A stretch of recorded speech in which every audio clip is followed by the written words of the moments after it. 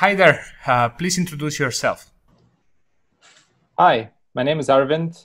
I'm a senior consultant at the PwC Space Practice based in Paris, in France, focusing on Earth observation and doing assignments for companies and for institutions, advising them on their strategy and looking at the market trends. And yeah, so that's quickly about me.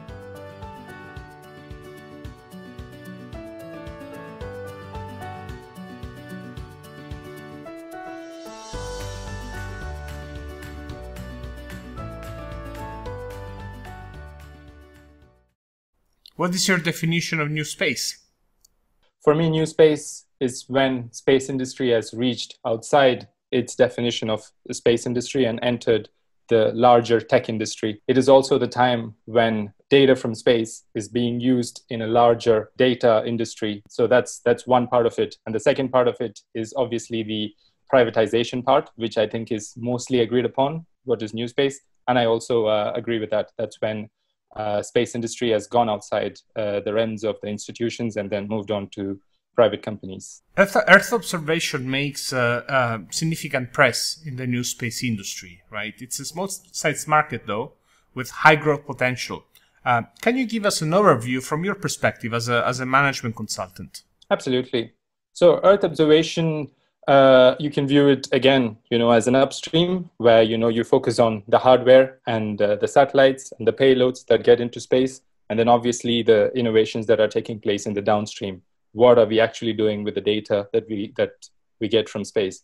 Obviously, because of, what we discussed with new space, things are getting more privatized. You not only have missions that are manufactured by institutions, you also have companies that are coming up and sending satellites up, and you have commercial Earth observation imagery available. There is innovations happening on both ends, of course. There's a lot of emphasis on the miniaturization and the impact of CubeSats into the Earth observation industry. Now you have constellations, you have companies like Planet, you have Spire, and you have, tens of companies coming up who want to send satellites up. So that's innovation in the upstream.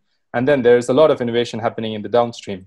Historically, Earth observation was the data that you get from satellites, which is called Earth observation, was used predominantly only for scientific use. And now it's started to be used for commercial purposes. So there's, a twofold change in the industry, both in the upstream and the downstream. And obviously, because of new space, you have a number of companies coming up, launching satellites, not only doing that, but also trying to make sense of the data. So what are the insights that we can get from the data that is used for, commercial companies, can be used for scientific purposes, that can be used for solving larger problems such as climate change. So I think Earth observation is reaching a point where it's not just restricted to, one industry, which was only predominantly the scientific industry, and now it's reaching the larger commercial industry as well.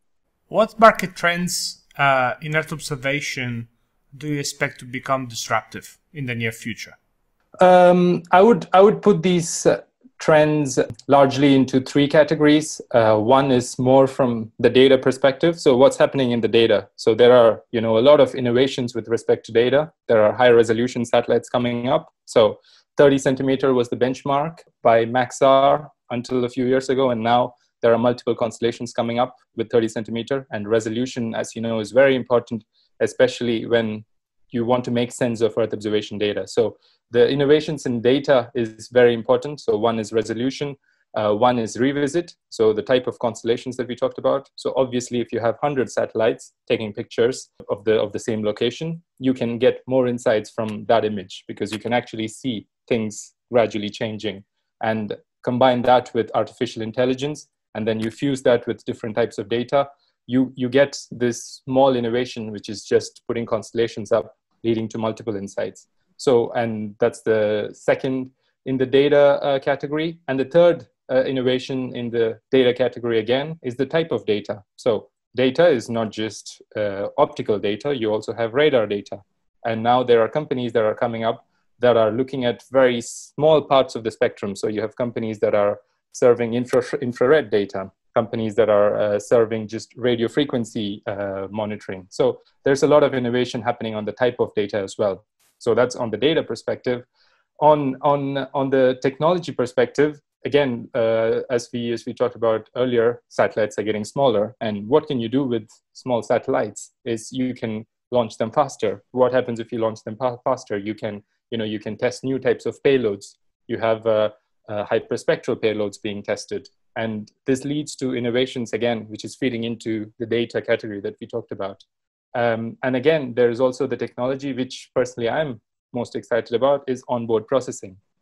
So just so people get an idea, there's petabytes of data available for download every day. And the reality is, are all of these petabytes of data being downloaded useful?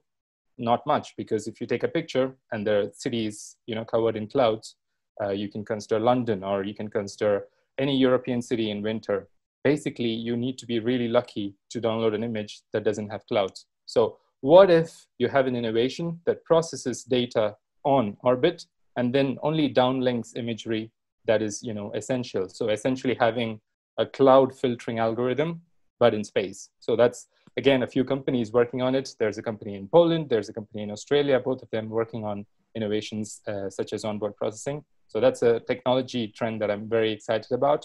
And the third category of trend that I want to talk about is on the business side of things. So we have all these types of data that's available. It can be optical, it can be radar, it can be infrared, it can be radio frequency. What do we do with the data? What is the business model? How are people going to consume it? So historically, as I mentioned, the science community has largely adopted Earth observation data, but how do we get it further than that? What are the business models that would help you get there? So there are marketplaces that are evolving. So marketplaces such as Up42, marketplaces such as Airbus One Atlas, where you can go and see a lot of types of data available, and you can pick and choose the type of data that you want, and then you can use it. So this is going to help the upload, because from a larger data perspective, you have all these types of data, and you need to have one platform that simplifies it. So that's the trends of marketplace that's happening.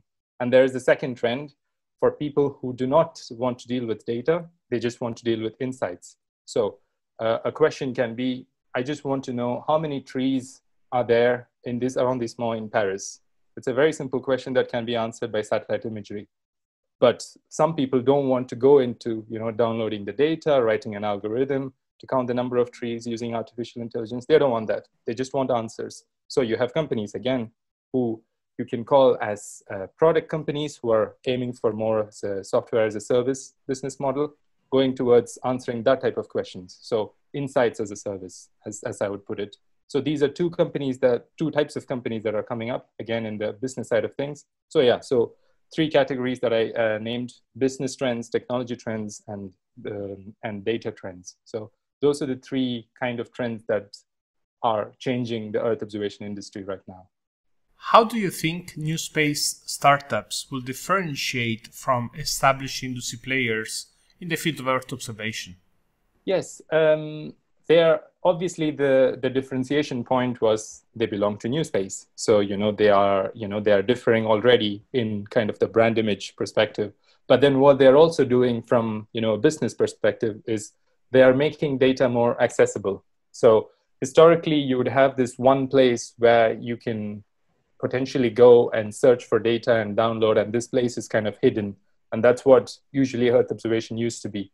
And now with the companies like Planet that came up, they started making data more democratized. You started seeing satellite data more. So you could have seen satellite data in press. You could see in defense articles that you would read. You would see in climate articles that you read.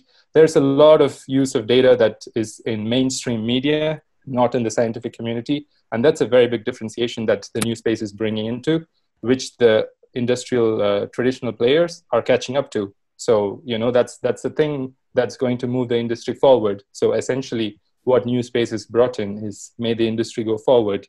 So that's one, making data more mainstream and modern. And second is the ability to, differentiate in the data. So any industry you would imagine, there's this Clayton Christensen's innovation dilemma, where you need to have a disruptive innovation that comes in and changes things for the industry to move forward.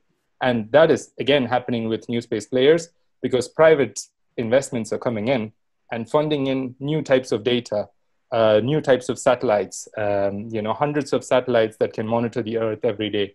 And this was not possible earlier with industrial players, traditional players, because traditional players only served, the governments and the institutions, and, their reach was restricted largely there. And now new space, what it's bringing is it's making people take more risks. And that's essentially moving the industry forward, because you have new technologies being tested. And, the other trends that you might have discussed earlier in your series about new space bringing costs down is also helping Earth observation, because you can now go and send payloads up, for cheaper than they could have imagined 10 years back. And which is, again, a big differentiation compared to traditional players, because they build huge satellites, that are amazing scientifically, but then, they are stuck there for a few years. And then the next set of satellites come in 5 years. But with new space, you can test new payloads every other month, even right now, every other year. So that, again, moves the industry forward. So these are two things that I really think new space is brought into the industry, making it mainstream, and then allowing innovation to happen faster, which, again, from my perspective, I come from the software world, is something that software used to do a lot, to make software more mainstream and to fail fast, as you would call it. And it's great that new space has brought it into the space industry, because that's essentially what the industry needs to get forward and, to reach that billion-dollar potential that we talk about for Earth observation a lot. Thank you so much, Aravind, for your time today, and best of luck for anything you will do at PwC.